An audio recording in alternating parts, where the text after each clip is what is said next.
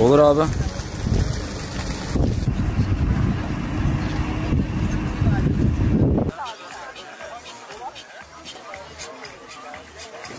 İşimiz zaten 1,5-2 saat. Daha sonrasında tüm işimiz gökyüzünde olacak. Hikayesi olan fotoğraflar ve videolar olacak sizinle bu akşam. Aynı zamanda sizlere fotoğrafta gördüğünüz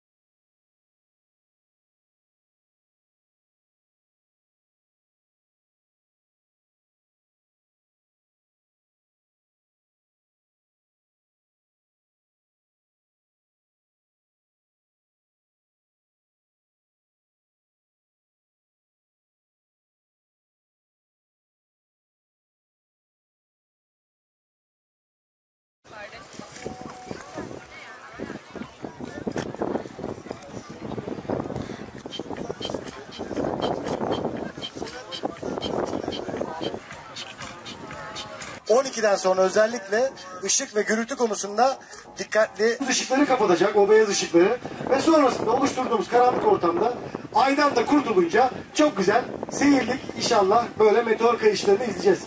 Yaklaşık 5,5 yıldır astrofotoğrafçılıkla ilgileniyorum. Bir dönem araştırdım nasıl çekerim, nereye giderim, nasıl yapabilirim diye. Bu resme dikkatlice bakarsanız orada bir nokta göreceksiniz. O noktaya tekrar bakın. Bu nokta bizim evimiz. O biziz. Evet.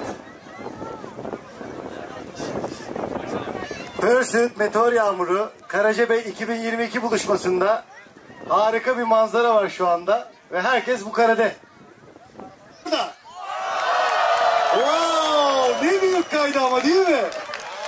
Bravo. Geldi bana dedi ki flamingo yavrularının fotoğraflarını çekmek ister misin? Öncelikle teşriflerinizden dolayı hepinize ayrı ayrı teşekkür ediyorum. Hoş geldiniz, şeref verdiniz diyorum. Eski Karaağaç, Leylek köyümüz var. Avrupa Birliği'nde bizi temsil ediyor. Yaşayan göllerimizin en önemlilerinden bir tanesi sulak alanlarımızdan Uluabat Gölümüz var. Bununla birlikte 83 bin dönümlük yarış atlarımızın yetiştirildiği ve tarım yapıldığı Karacabey Haramız var.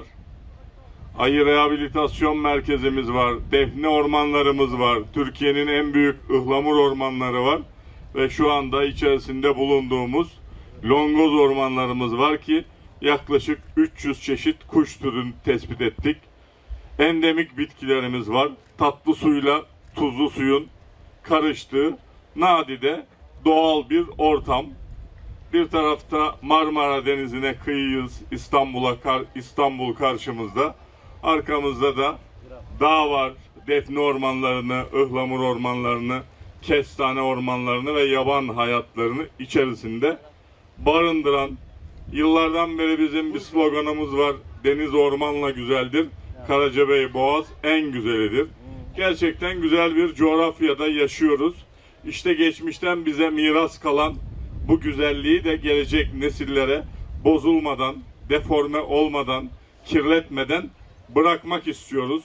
Bu noktada da buralarda kaçak yapılaşmanın önüne geçmek istiyoruz. Buna müsaade etmek istemiyoruz ve şimdiye kadar da başarılı olduğumuzu düşünüyoruz. Geniş açı astrofotoğrafçılıkla ilgileniyorum. Amatörüm diyebilirim. Anlatan bir yaban hayatı belgeseli. Yaklaşık 1,5 senesini geride bıraktık. 9 ayımız daha var çekimlerin bitmesi için.